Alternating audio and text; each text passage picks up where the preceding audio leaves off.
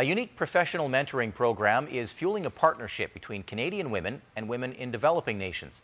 The Ladysmith Credit Union is playing host to a bank manager from Ghana who is sharpening her business skills and hoping to gain knowledge that will help improve the way of life for people in her community. Today, 137 credit union managers from 16 countries have taken part in the program. Cheryl Bloxham has the story. Hi, Mavis. Hi. Jocelyn. I'm Mavis. Welcome. Mavis Ketia shows up for work a world away from home. So, this is our reception.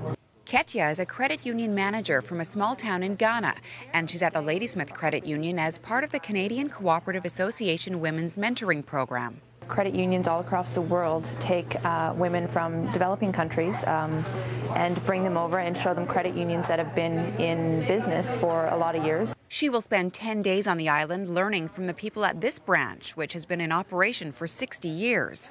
She can take that knowledge that we've just had the time and place to be able to put in place and give it to her, and hopefully she can put that into play back at home. Ketia says her main goal is to learn about loan portfolios, how to market her credit union, financial counseling, and financial management. I can improve my credit union, and I want my credit union to become like what Ladysmith and District Credit Union is.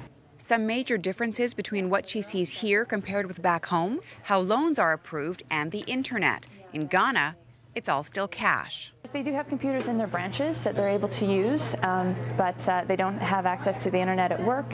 Yes, some other like checks and ATMs and bank cards are things that they just don't have access to yet. And there's one more major difference.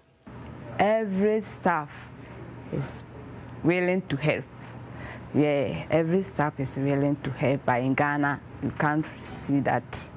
But here I've realized that every staff or everybody is willing to help. But this isn't just a one-way learning opportunity. The program gives people here a chance to expand their knowledge too. I think it's really fascinating to have Mavis here. We're also learning so much from Mavis about her country and her way of life. Ketia says when she returns home next week, she'll be armed with the knowledge and the skills to ultimately improve the living standards for people living in her community through her work.